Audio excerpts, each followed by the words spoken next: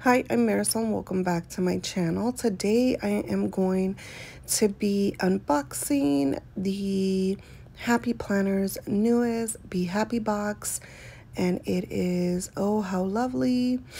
And here I am. I'm not going to do a super detailed unboxing because I feel like this box has been pretty much shown all over YouTube and Instagram, but I'm gonna do a quickly kind of show the items that I did get. So I got some like scratchy cards, I got those bracelets for you and your bestie, that embroidery kind of sticker, bookmark, and then you get a big happy notes.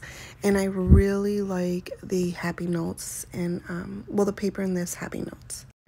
It is very simple, just that pattern floral on the side, you know, some lines, but for the most part, it's very blank.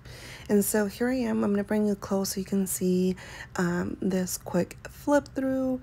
There's, I know, some details all over the internet, so I'm not going to do that, but I am going to be using the sticker book for this plan with me, which is January 23rd through the 29th. And I had gotten the 2-day shipping and got it fairly fast.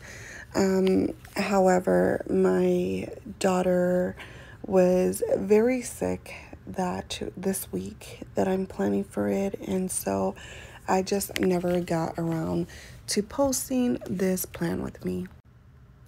She had a fever of over 100, and that lasted about 3 to 4 days. She tested negative for COVID, negative for RSV, negative for influenza. So yeah, honestly, I don't know, and nobody could tell me what she had, but she's gotten better, and yeah, so yeah, we're moving forward. So here I am. I'm starting with the sidebar, and these are stickers for the Big Happy Planner, but you can use any stickers in any spread, in any layout and size. So I'm just gonna use it in my classic catch-all, and I was very surprised at how easy these stickers were able to pull up without ripping the page. I did put them on wax paper before, but they didn't stay there for too long.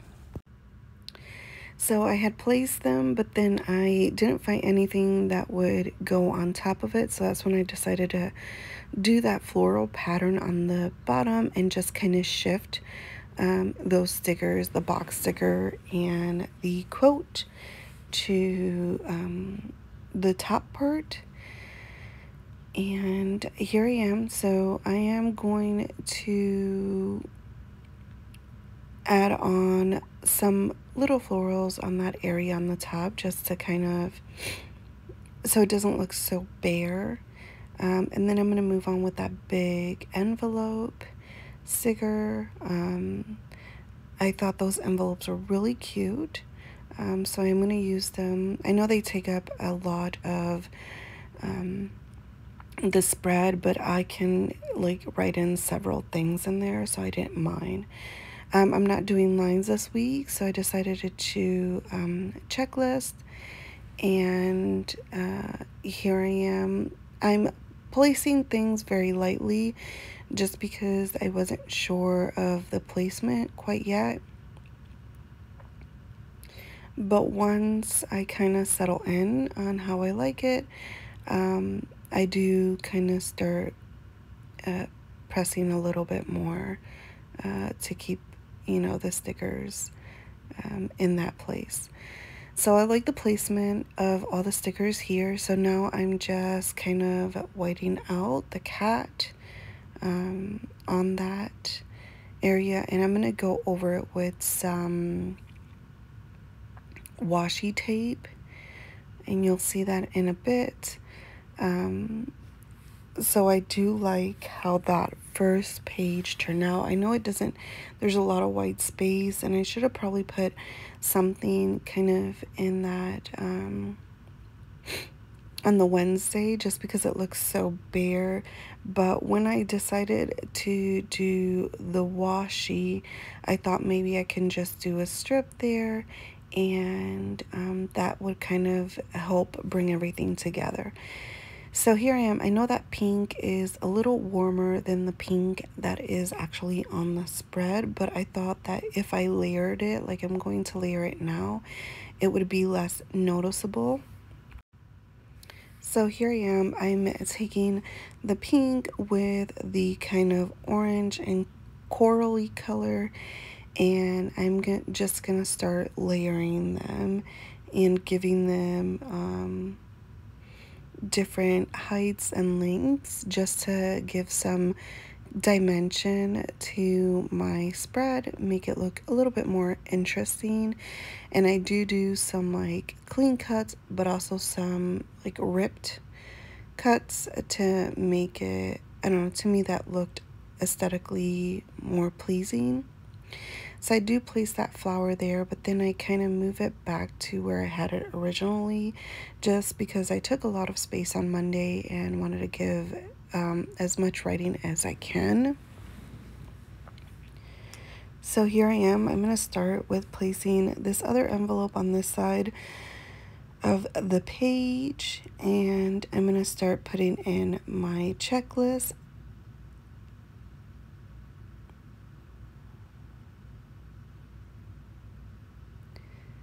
I don't usually put lines on every day, so I'm not going to do checklist every day either. So 2 to 3 times a week where I have like a checklist or lines, that's worked for me. And so that's pretty much what I do. So here I am adding that washi on that part down there. And you'll see it kind of brought it together so it doesn't look so bare on that Wednesday anymore.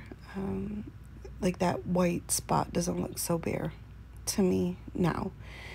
So here I am. I thought I was going to use this kind of tomb box on the top, but decided not to, just to place it on the bottom and kind of cluster some boxes on the top.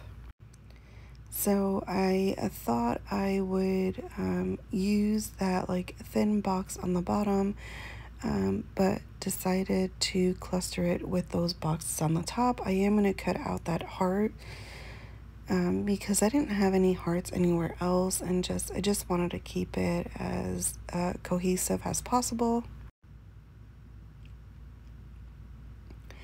So now I'm going to bring in that dog with kind of that floral pattern just to bring some of that floral pattern onto this side. And since I have a cat on that other side, I thought maybe I put a dog on this side of the page.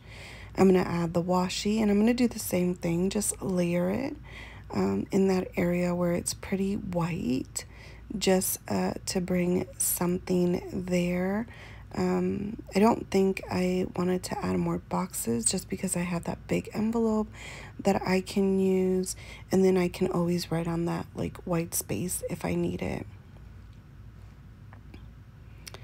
I am going to move this box, I think it was a little crooked, so I'm just fixing it, and I am going to add another priority box like on for Sunday.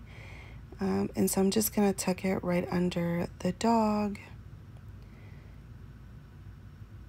And I place it pretty close to the end of the page. And now I'm going to add the washi. And I do finish off with putting this on, putting some florals on that top corner of Sunday, just to kind of bring some of that of the right page to from the left page to the right page. And this is pretty much my spread. So I'm going to put them back in my discs so you can see how this look.